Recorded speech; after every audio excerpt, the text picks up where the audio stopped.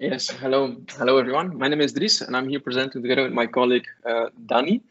Um, Before we start, I would like to give a brief introduction what we're going to be talking about during this short lightning talk. We've been working in the past few months on a digital archive platform, a repository, let's say. We're going to give you a demo about it. It's an open source repository, so it's freely available. It will become freely available. You will be able to access it.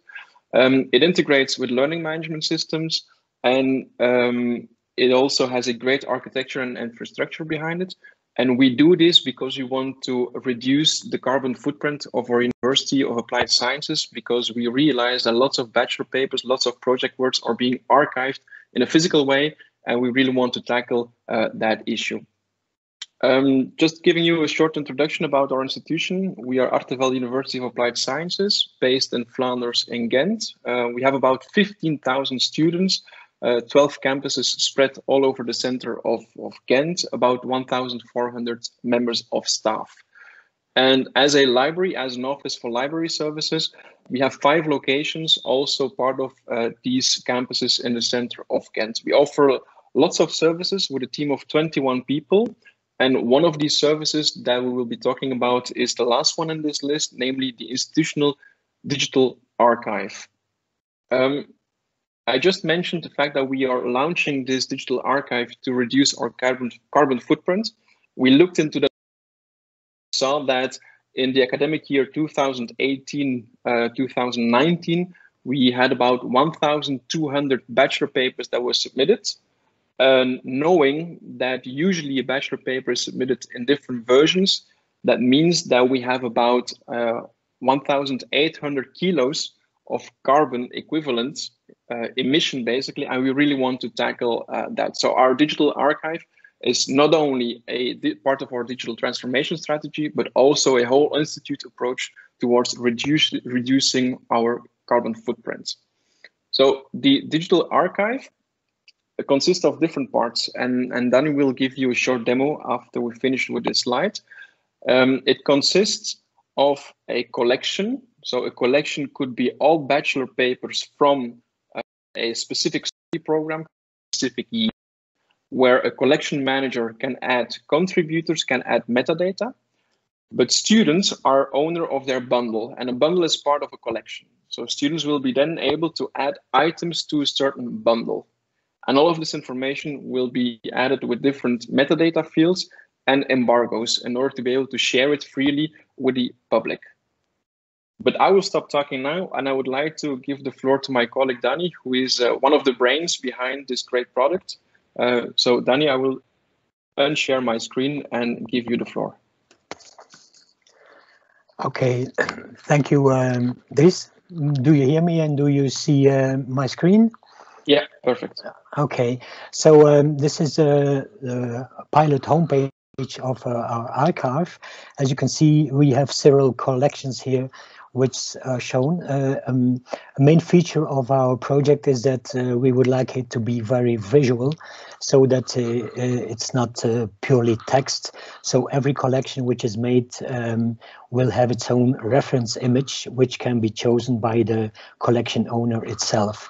So you can take your own photograph, or you can search for a rights-free photo, or you can add some copyright information on that.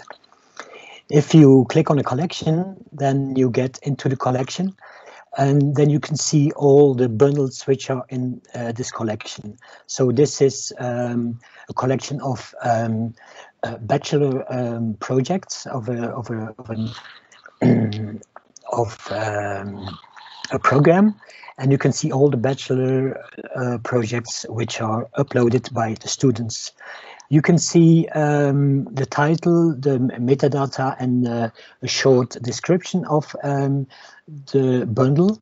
If you click on a bundle, you can go a level deeper, and then you can see what we call reference files.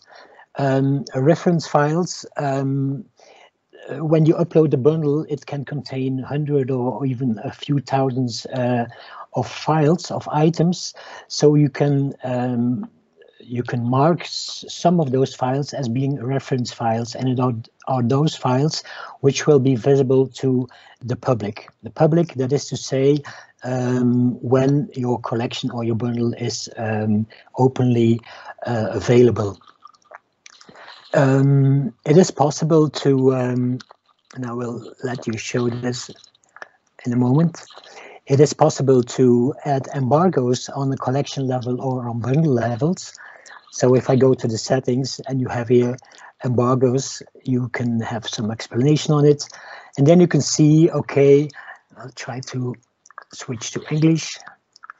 Then you can see, okay, who is able to see the metadata, who can see the bundle content itself. So you can protect your bundles or your collections very easily. I will go back to where I left off. Okay, now that I'm logged in, I have a button available, show the bundle items. This bundle only contains one item because it's just a bachelor project, but some other bundles can contain really a lot of stuff, like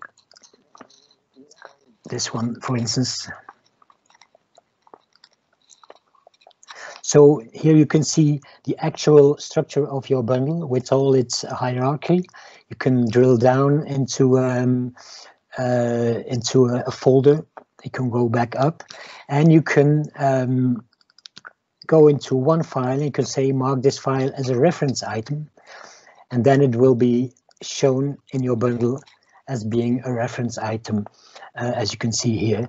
So it's all very visual. It's all very aimed at being very intuitive and very user friendly. Dries, I would like you to take over because I don't want to spend too much time, and you have something to say also. Yeah, thanks, Dany, for showing us this demo. Something else that might be of your interest is knowing a little bit more about the technology and the architecture behind the platform. Dany?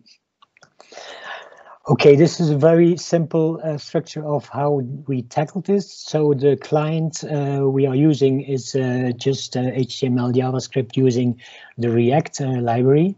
Then we have connections to our own web server, which will manage the databases and the APIs, which in its turn connects to our institutional database, of course, to get all the programs, to get all the users of our college.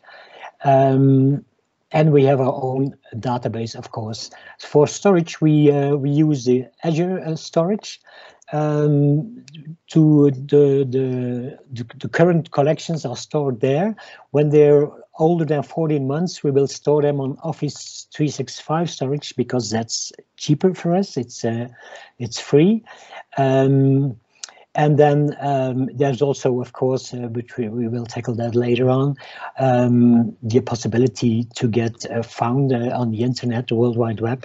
So that will be handled on the Azure storage part too. That's it, just in 3 words, how our architecture is made. Thank you for that. I saw that there's some questions in the chat. But you can always definitely get in touch with us via our email address, which is being projected now, or visit us on our website, or directly visit and have a look at the Institutional Digital Archive. The link is there as well. Thanks. Thank you. Then I can ask one of the questions that were still left. Is, are you using a repository to store the metadata, or is it done using the databases of the framework? Neither of the two. We don't use a repository to store the metadata.